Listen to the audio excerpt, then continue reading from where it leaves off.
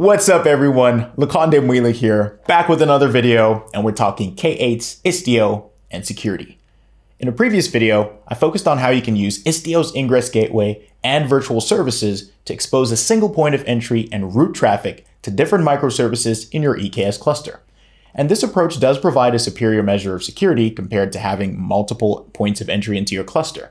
This single ingress gateway allows us to specify details like the port to open up, the network protocol for incoming traffic, and host names for those incoming requests.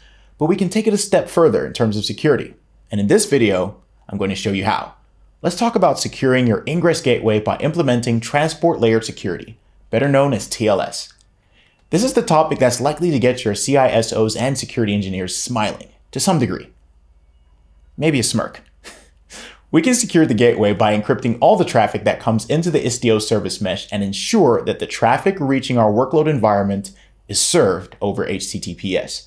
And this is useful to mitigate the risks of network request interceptions, commonly known as a man-in-the-middle attack. For example, a fake service can be deployed, pretending to be the intended service that a request was sent to.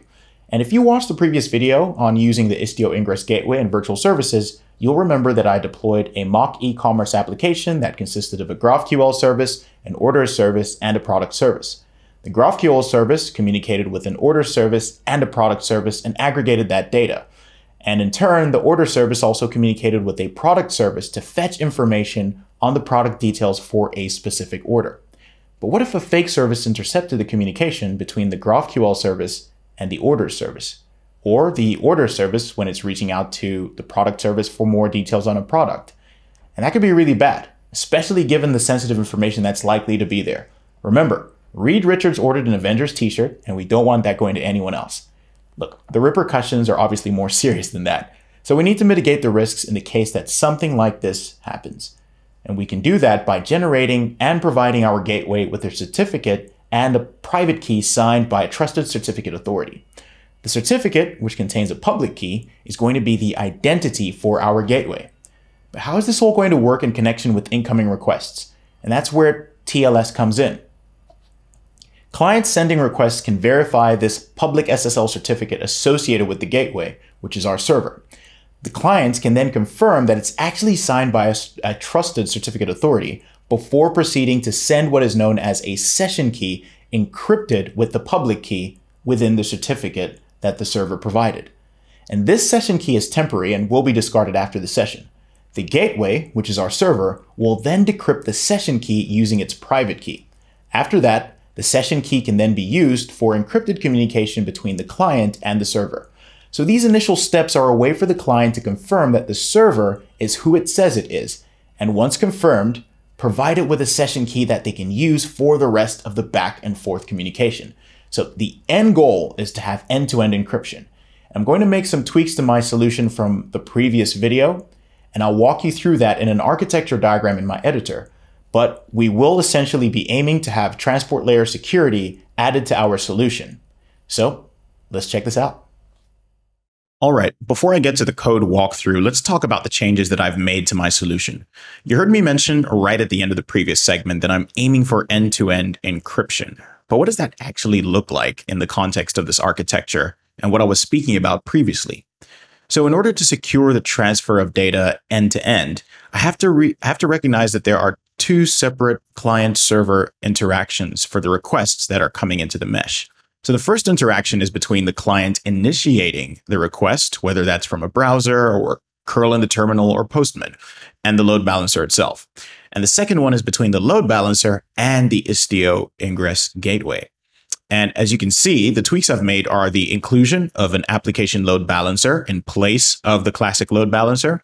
And this external or internet-facing load balancer is no longer the one provisioned by Istio. The ALB is created by the AWS Load Balancer controller, which I've deployed to my cluster.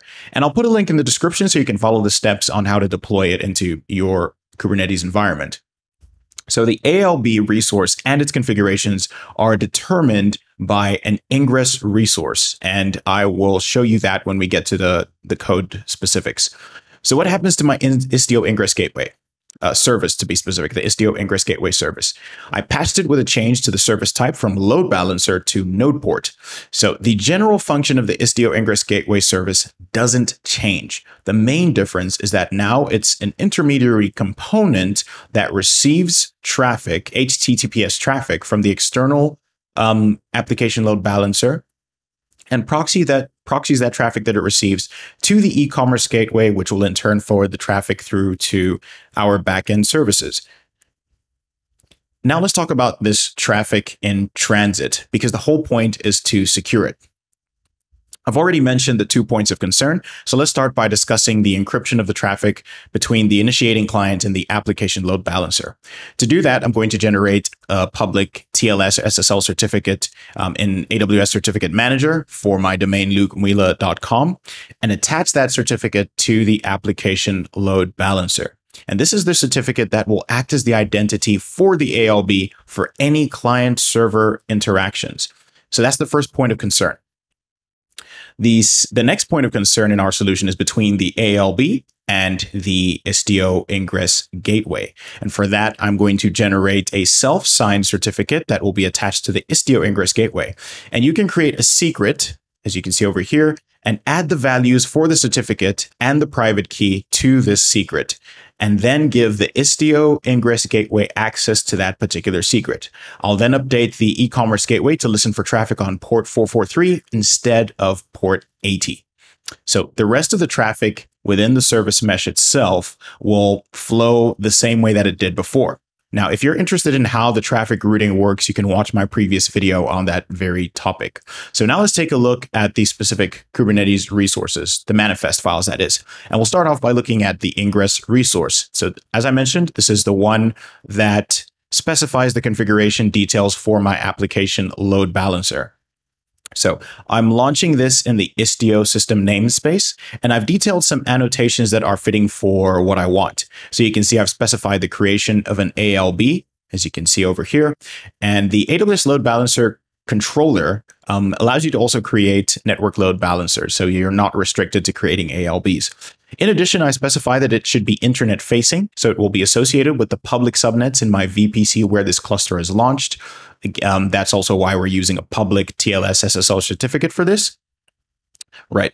Another important annotation that I've specified over here is that I want us to handle HTTPS traffic. That's the backend protocol, you can see. And then we're listening on ports 80 and port 443. So that means we can handle traffic on both of these ports, even though we will redirect any traffic coming in from port 80 to 443.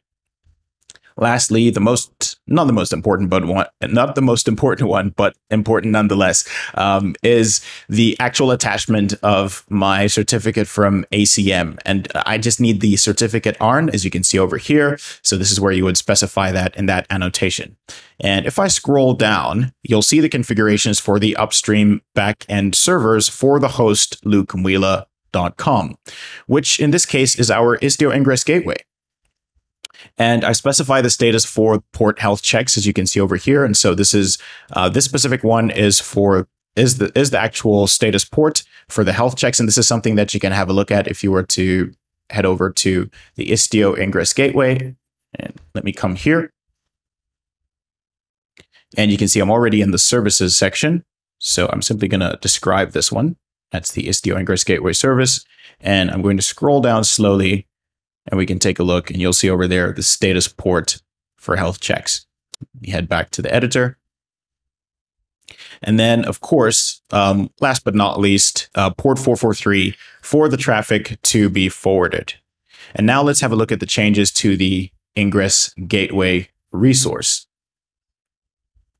Okay, so the most important change from last time around is the configurations for the port that we're opening up and the protocol for the network traffic we're expecting to enter the service mesh. And all of that happens over here. You can see it's port 443 and HTTPS respectively. Also, I mentioned earlier that I'd be attaching a self-signed certificate to the Ingress Gateway. And that's something that you can do by first running this particular command. I did this in my terminal, the OpenSSL command, and you can see specifically for my domain, lukemuila.com. And once you've generated that certificate, it will produce both a private key and the actual public certificate. As you can see, mine were produced in a directory called cert. So just be mindful of that. If you're going to use this exact same command, you don't have to have this prefix over here of a directory. It could be, it's arbitrary if you want to name your folder differently for where you want your cert and private key to be stored, or you can completely omit that. So just so you avoid running into any errors in that regard. And then once you've done that, the next step is to create a secret that will actually have its values taken from this generated private key and public certificate. And you can see it's going to be a TLS secret. And just so you're aware, this is not a secure approach for managing secrets in Kubernetes. That is a different topic. And I have a video dedicated to how to securely manage your certificates in Kubernetes. So you can definitely watch that. I'll also add that as a link in the description below. And you can optimize everything by following that approach. But just so we stay on track with the main focus over here, I'm not going to delve into those details. All right. So how do we actually reference these values inside of our ingress gateway in Istio? And that's where this property, the TLS property, comes in, and you'll see specifically under credential name, my secret e-commerce TLS secret matches the secret that is being created over here, so that the Istio ingress gateway uses that as its identity. So any interaction taking place between the application load balancer and the Istio ingress gateway will make use of that. Great. So that is just about everything. The last thing to do now is to test it out. So I'm going to come to Postman, and as usual, I've already run the requests. But just so you can see, HTTPS over there, and I'm going to run the request again, and you can see it's working as expected. And we have, this was the orders API that we were testing. I'm going to do the exact same thing with products. Just rerun it, just so you can see that everything is working as expected. And last but not least, our GraphQL microservice. And so I've updated it to GraphQL for the body, and you can see the query over here. And if I execute that, our results are down here. I'm going to collapse this so there's a bit more of a there's a clearer view of it. You can see there the responses are different orders for the different individuals: Peter Parker and his DSLR camera, Steve Rogers and his trainers, etc., etc. Great. And so that brings things full circle. If I were to test this out in the browser, it would be the exact same result. And if I did an HTTP request in the browser, it would actually redirect to HTTPS. I'm going to actually just grab this.